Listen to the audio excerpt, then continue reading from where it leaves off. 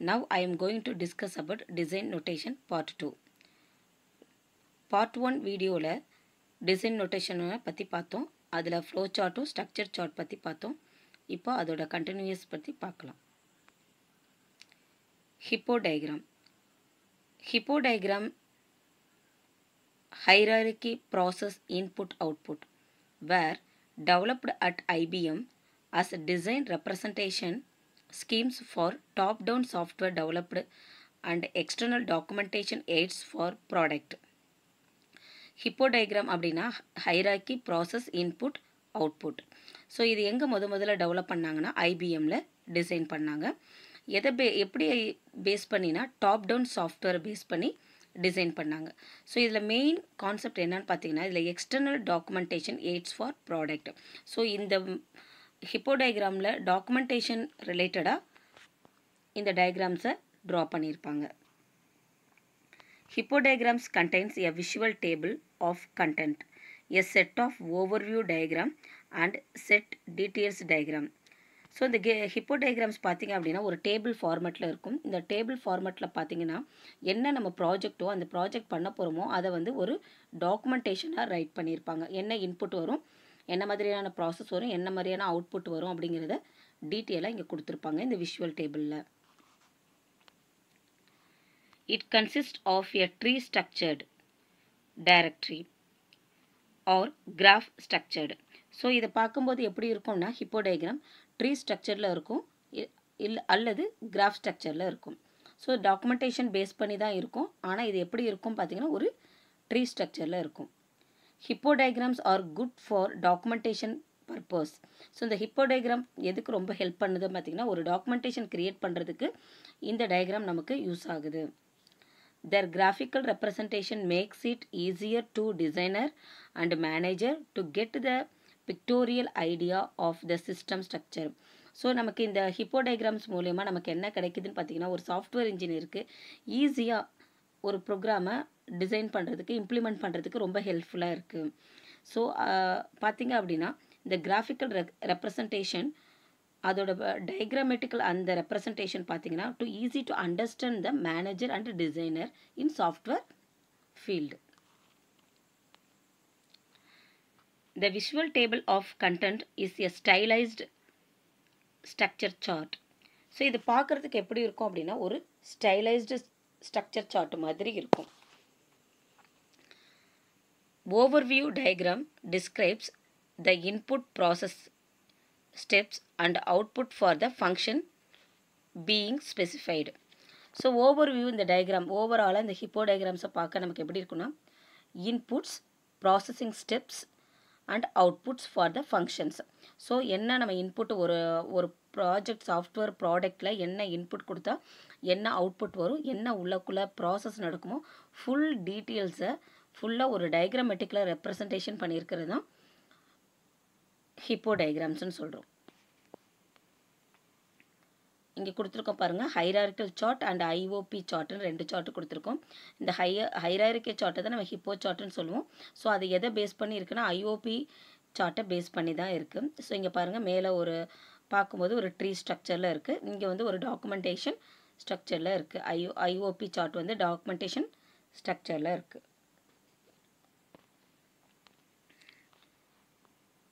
HIPO diagrams பார்த்தீங்க அப்படின்னா இங்கே பாருங்கள் அதுக்கு ஒரு எக்ஸாம்பிள் கொடுத்துருக்கோம் இன்வென்டரி சிஸ்டம். ஸோ அதில் பார்த்தீங்கன்னா transaction, inventory updates and inventory reporting. So டிரான்சாக்ஷனில் பார்த்தீங்கன்னா ரெண்டு சப்டிவிஷனாக பிரியும், edit stock and edit stock. அடுத்தது பார்த்தீங்கன்னா இங்கே இன்வென்டரி அப்டேட்டில் அது ரெண்டு சப்டிவைடடாக பிரியும் 3.1 3.2ல் இஷ்யூஸ் அப்டேட் அண்ட் ரிசிப்ட்ஸ்னு நமக்கு ரெண்டு பிரியும். அடுத்தது இன்வென்டரி ரிப்போர்ட்டிங்கை வந்து நமக்கு ரெண்டாக டிவைட் பண்ணுறோம், ஒன்று ledger another one stock list. So இதை ஓவராலாக நம்ம என்னன்னு சொல்கிறோம்னா HIPO diagramனு சொல்கிறோம். ஸோ அந்த HIPO diagramல இருக்க ஐபிஓவை தான் நம்ம இங்கே பிரித்து சொல்லியிருக்கோம். Input, process, output. மேலே இங்கே டாக்குமெண்டேஷன் கொடுத்துருக்கோம். இதோட ஆத்தர் யார், ப்ரோக்ராமர் யார் இதை டிசைன் பண்ணால், எந்த டேட்டில் டிசைன் பண்ணியிருக்காங்க, டயக்ராமோட லென்த் என்ன, மாடியூல் இது எத்தனாவது மாடியூலோட டிசைன் அப்படிங்கிறது எல்லா டீட்டெயில்ஸும் ஒரு டாக்குமெண்டேஷனாக நம்ம கொடுத்துருக்கோம். ஸோ அதுக்கப்புறம் பார்த்திங்கன்னா அதை ஒரு டேபிள் ஃபார்மேட்டில் நம்ம போட்டிருக்கோம். எண்டு யூசர் ஸ்க்ரீனு, ப்ராசஸ் பண்ண போகிறாங்க. அவுட்புட் நமக்கு கிடைக்க போகுது. இது IOB chart. Next procedure templates. The format of a procedure interface, specification of architectural design, only the information in level 1 need to be supplied. So procedure template மாதிரி இருக்கும். Procedure எப்படின்னு பார்த்தீங்க அப்படின்னா, எப்படி நம்ம வந்து ஒரு ப்ரோக்ராம் டிசைன் பண்ணுறது அப்படிங்கிறத நம்ம ஒரு ப்ரொசீஜராக ரைட் பண்ணியிருப்போம். ஒரு பேராகிராஃப் மாதிரி நம்ம ரைட் பண்ணியிருப்போம்.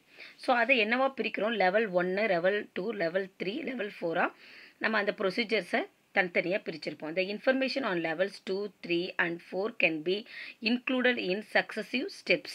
ஸோ என்ன பண்ண போகிறோம், ஒரு டிசைனில் ஒரு ப்ராஜெக்டில் நம்ம டிசைன் பண்ண போகிறோம். அந்த டிசைனை வந்து ஒரு ப்ரொசீஜராக எழுதியிருப்போம். ஸோ நம்ம என்ன ப்ராஜெக்ட் பண்ண போகிறோமோ அப்படிங்கிறத அதை டயக்ராமேட்டிக்கலாக சொல்லாமல் ஒரு ப்ரொசீஜராக சொல்லுவோம். ஸோ அந்த ப்ரொசீஜரில் பார்த்திங்கன்னா எத்தனை லெவல் இருக்குன்னா, நம்மளோட ப்ராஜெக்டோட சைஸை பொறுத்து நம்ம லெவலை பிரிக்கிறோம். எத்தனை லெவல்னால் level 1, level 2, level 3, level 4. But சைஸை பொறுத்து லெவல் 5, 6, 7, 8 கூட நமக்கு போகும். ஸோ ப்ராஜெக்டோட சைஸை பொறுத்து நம்ம லெவலாக பிரிக்கிறோம். It provides initial architectural design, specification of side effects, exception handling, processing algorithm and data representation. So இது பார்த்தீங்க அப்படின்னா ஒரு ஆர்கிடெக்சரல் டிசைன் அப்படின்னு சொல்லலாம் இந்த ப்ரொசீஜர் டெம்ப்ளேட்ஸை. இது நமக்கு இதனால் வந்து ஈஸியாக எரர் ஐடென்டிஃபிகேஷன் பண்ண முடியும். எக்ஸப்ஷன் ஹேண்ட்லிங் பண்ணுறது ரொம்ப ஈஸி. அண்டு ப்ராசஸிங் அல்காரிதம் நமக்கு ரைட் பண்ணுறதுக்கு ரொம்ப ஈஸியாக இருக்கும் இந்த ப்ரொசீஜர் டெம்ப்ளேட்ஸ். எக்ஸாம்பிள் பார்த்தீங்கன்னா இங்கே ப்ரொசீஜர் டெம்ப்ளேட்ஸ் இருக்குது. இங்கே பாருங்கள், level 1, level 2, level 3, level 4. Level 1ல் பார்த்தீங்கன்னா ப்ரொசீஜர் நேம், பார்ட் ஆஃப், அதில் சப்சிஸ்டம் நேம் அண்ட் நம்பர் இருக்குது, called by, purpose, designer and date, பேராமீட்டரில் name, method, attribute, purpose. So level 2ல் பார்த்தீங்கன்னா input, assertion, pre conditions, output assertion, post condition, globals, side effect, local data structures. So இந்த மாதிரி level 3, level 4 அப்படின்னு சொல்லிட்டு நம்ம ஒரு procedure கண்டென்ட்டாக எழுதியிருக்கிறது தான் procedure templates. Next pseudocode. The designer describes system characteristics using short, concise that are structured by keywords such as if, then, else, while, do and end. So pseudocode அப்படின்னு சொல்லும்போது என்ன அப்படின்னு பார்த்தீங்கன்னா, நம்ம வந்து ஒரு ப்ரோக்ராம் எழுதுறதுக்கு முன்னாடி ஒரு ஃபார்மேட்டில் ஒரு கோடிங் ஃபார்மேட். ஸோ இதில் என்ன யூஸ் பண்ணுவோம் அப்படின்னு பார்த்தீங்க அப்படின்னா, ஷார்ட்டாக ஒரு ப்ரோக்ராமை ஷார்ட்டனாக நம்ம எழுத போகிறோம். என்ன யூஸ் பண்ண போகிறோம்னா கீவேர்ட்ஸ் யூஸ் பண்ண போகிறோம். ப்ரோக்ராம் எழுதாமல் நம்ம வந்து ஃபங்க்ஷன்ஸ் கொடுக்காம ஃபார்முலாஸை டீட்டெயில்ஸாக கொடுக்காம சும்மா கீவேர்ட் மட்டும் யூஸ் பண்ணுவோம். என்ன மாதிரியான கீவேர்ட்ஸ் யூஸ் பண்ணுவோம்னா if, then, else, while, two இந்த மாதிரியான கீவேர்ட்ஸ் நம்ம யூஸ் பண்ணுவோம். Pseudocode can replace flowcharts and reduce the amount of external documentation required to describe the system. So pseudocode பார்த்தீங்க அப்படின்னா டாக்குமெண்டேஷனை நமக்கு நம்ம என்ன பண்ண போகிறோம் அப்படிங்கிறத டாக்குமெண்டேஷன் எழுதுறதுக்கு பதிலாக இந்த pseudocode மாதிரி எழுதினோம்னா டாக்குமெண்டேஷனோட சைஸை வந்து நம்ம ரிடியூஸ் பண்ணலாம். ஸோ டாக்குமெண்டேஷன் வந்து ஒரு 4 பேஜுக்கு எழுதணும் அப்படின்னா pseudocode பார்த்தீங்கன்னா ஒரு 2 பேஜுக்கு எழுதலாம். So pseudocode can replace flowchart and reduce the amount of external documentation required to describe the system. So flowchart நமக்கு இந்த pseudocode-ஓட அடுத்த ஸ்டெப் பார்த்தீங்க அப்படின்னா நமக்கு flowchart ட்ரா பண்ணுறதுக்கு இந்த pseudocode ரொம்ப ஹெல்ப் பண்ணுது. Pseudocode is written more close to programming language, full of commands and description. So pseudocode பார்த்தீங்கன்னா எதுக்கு ரொம்ப க்ளோஸ்டாக இருக்குன்னு பார்த்தீங்கன்னா ப்ரோக்ராமிங் லாங்குவேஜ் மாதிரி தான் இருக்குது, நம்ம முன்னாடியே சொல்லிட்டேன். So and full comments and description. So programming லாங்குவேஜில் நம்ம என்ன மாதிரியான கான்செப்ட் கொடுக்க போகிறோமோ அதே தான் இங்கே pseudocode-லையும் கொடுக்க போகிறோம். Pseudocode avoids variable declaration, but they are written using some actual programming languages, constructs like C, Fortran, Pascal, etc. So இந்த pseudocode பார்த்தீங்க அப்படின்னா நமக்கு ஈஸியாக அண்டர்ஸ்டாண்ட் பண்ணுறதுக்கு ரொம்ப ஈஸியாக இருக்குது. ஸோ எழுதுறதுக்கும் ரொம்ப ஈஸியாக இருக்குது. ஸோ இந்த pseudocode பார்த்தீங்கன்னா எதை பேஸ் பண்ணி இருக்குன்னா ப்ரோக்ராமிங் லாங்குவேஜில் தான் அதில் இருக்க ப்ரோக்ராமிங் கோடிங்கை தான் நம்ம என்ன பண்ண போகிறோம் pseudocode-ஆக எழுதிட்டு அதுக்கப்புறம் தான் ப்ரோக்ராமிங் கோடிங் எழுத போகிறோம். ஸோ முதல்ல pseudocode நம்ம எதில் ட்ரா பண்ணணும் பார்த்தீங்கன்னா C, Fortran, Pascal-ல தான் pseudocode எழுதணும். ஸோ இந்த pseudocode-னால நம்ம ப்ரோக்ராமிங் லாங்குவேஜ் எழுதுறதுக்கு நமக்கு ரொம்ப ஹெல்ப் பண்ணுது. Pseudocode contains more programming details than structured English. It provides a method to perform the task as if a computer is executing the code. So இந்த pseudocode பார்த்தீங்கன்னா எது மாதிரி இருக்குன்னா structured English மாதிரி இருக்குது. ஸோ என்னங்கிறத அப்போ பின்னாடி பார்ப்போம். It provides a method to perform the task as if a computer executing the code. So எப்படி இருக்குன்னு பார்த்தீங்கன்னா ஒரு ஸ்ட்ரக்சர்டு இங்கிலீஷ் மாதிரி என்ன கான்செப்ட் நம்ம சொல்ல போகிறோமோ அந்த சொல்லக்கூடிய விஷயத்தை தான் நம்ம ப்ரோக்ராமாக ட்ரா பண்ணி இம்ப்ளிமெண்டேஷன் பண்ண போகிறோம். ஸோ என்ன இம்ப்ளிமெண்டேஷன் பண்ணுறோமோ அதை தான் இங்கே நம்ம சூடோகோடாக எழுதியிருப்போம். சூடோகோட் பாருங்கள், இங்கே நம்ம எழுதியிருக்கோம் read a, b, c if a greater than b and a greater than c then. if thenங்கிறதுலாம் நமக்கு keyword. Right is largest. Else, if b greater than c, then write b is largest. Else, write c is largest. End if and stop. இதில் if, then, அப்புறம் right, else, if, then இதெல்லாம் பார்த்தீங்க அப்படின்னா keywords அப்படின்னு சொல்லுவோம். So அடுத்தது இங்கே Fibonacci சீரீஸ்க்கு ஒரு சூடோகோட் எழுதியிருக்கோம். write input and limit read n for I is equal to 1 to n do if I is equal to 1 f1 is equal to 1 write f1 else if I is equal to 2 f2 is equal to 1 write f2 else f3 equal to f1 plus f2 write f3 f1 is equal to f2 f2 is equal to f3 end if else end for. So இது என்ன பார்த்தீங்கன்னா ஒரு pseudocode. இதுலேருந்து நம்ம என்ன எழுதுவோம்னா Fibonacci சீரிஸோட formula இங்கே f is equal to f1 plus f2 அந்த f3யை வந்து நம்ம பிரிண்ட் பண்ண சொல்லியிருக்கோம், ரைட் பண்ண சொல்லியிருக்கோம் f3. அதர் ஒன் f2வில் இருக்க டேட்டாவை f1க்கு பாஸ் பண்ணுறோம், f3யில் இருக்க டேட்டாவை f2க்கு பாஸ் பண்ணுறோம். ஸோ என்ன பண்ணுறோம், திருப்பியும் வந்து f3யை பிரிண்ட் பண்ணுறோம். ஸோ இதான் என்னன்னு சொல்கிறோம் சூடோகோட். ஸோ இதுலேருந்து நம்ம என்ன டெவலப் பண்ணுவோம், கோடிங்கை டெவலப் பண்ணி எழுதுவோம். ஸோ அப்போ இந்த சூடோகோட் வந்து எதுக்கு ரொம்ப ஹெல்ப் பண்ணுதுன்னா இம்ப்ளிமெண்டேஷனுக்கு ரொம்ப ஹெல்ப் பண்ணுது.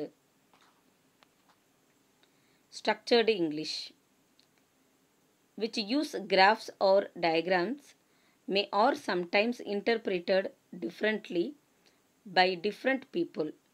Here both structured English and pseudocode tries to mitigate that understanding gap. which use graphs or diagrams. So இந்த ஸ்ட்ரக்சர்டு இங்கிலீஷ் பார்த்தீங்க அப்படின்னா சூடோகோடு மாதிரி தான். ஸோ எப்படி இருக்கும் பார்த்தீங்கன்னா இதில் வந்து கிராஃப் யூஸ் பண்ணியிருக்கலாம், டயக்ராமாவும் நம்ம யூஸ் பண்ணுறோம், ப்ரொசீஜராகவும் யூஸ் பண்ணுறோம். ஸோ மூணுமே இதில் யூஸ் பண்ணுறோம். ஸோ இதை என்ன பார்த்தீங்க அப்படின்னா எதை நமக்கு வந்து கேப்பை குறைக்குது, சூடோகோட் மாதிரியே இதுவும் இருக்கிறதுனால நமக்கு கொஞ்சம் லிமிட்டட் வேரியேஷன் தான் இருக்குது structure இங்கிலீஷ்க்கும் சூடோகோடுக்கும்.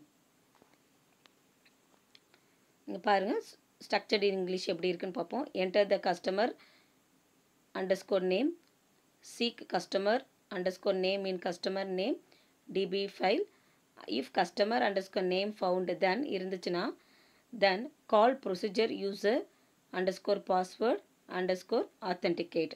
else print error message call procedure new customer underscore request of end if. So கஸ்டமரோட நேம் வந்து கரெக்டாக இருந்துச்சு அப்படின்னா அதை ப்ரொசீட் பண்ணும், தப்பாக இருந்துச்சுன்னா எரர் மெசேஜ் வந்துட்டு அடுத்த கஸ்டமரை ரெக்வெஸ்ட் பண்ணும். ஸோ இந்த மாதிரி நம்ம எழுதுறது தான் ஸ்ட்ரக்சர்டு இங்கிலீஷ். ஸோ இங்கே பாருங்கள் ஸ்ட்ரக்சர்டு இங்கிலீஷ் நோட் பண்ணியிருக்கோம். Get sales order, find customer name in customer list, if customer name not found then reject sales order. Else create invoice, two while more sales order time items, find item details on sales order, calculate sales minus order minus item price equal to item price into order minus quantity. End do write customer name, item details and sales order item price on invoice. End if. So இந்த இதை நம்ம என்னன்னு சொல்கிறோம் அப்படின்னா structured சார்ட்னு சொல்கிறோம். இதை base பண்ணி நம்ம என்ன எழுதுவோம், கோடிங்ஸ் எழுதுவோம். அடுத்து ஸ்ட்ரக்சர்டு ஃப்ளோ சார்ட். அடுத்து எப்படி ஃப்ளோ சார்ட் எழுதலாம், எப்படி ஃப்ளோ சார்ட்டை ட்ரா பண்ணுறது அப்படிங்கிறத பார்க்கலாம். Flow chart means R specifying and documenting algorithmic detailed in a software system. So flow chart அப்படிங்கிறது என்னன்னு பார்த்தீங்க அப்படின்னா ஒரு அல்காரிதத்தை பேஸ் பண்ணி தான் இந்த ஃப்ளோ சார்ட் நமக்கு வரும். ஸோ ஃப்ளோ சார்ட் அப்படிங்கிறது ஒரு டயக்ராமேட்டிக்கல் ரெப்ரசன்டேஷன். ஸோ அது என்ன பண்ண போகிறோன்னா, ஒரு நம்ம அல்காரிதத்தை ஒரு ப்ரோக்ராம் எழுதுறதுக்கு முன்னாடி நம்ம என்ன பண்ணுவோம்னா ஃப்ளோ சார்ட் ட்ரா பண்ணிட்டு தான் ப்ரோக்ராம் எழுதுவோம்.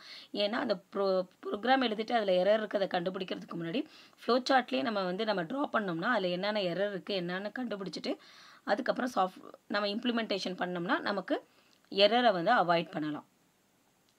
Flow chart interpret rectangular box for action, diamond shape box for decision, director arc for interconnection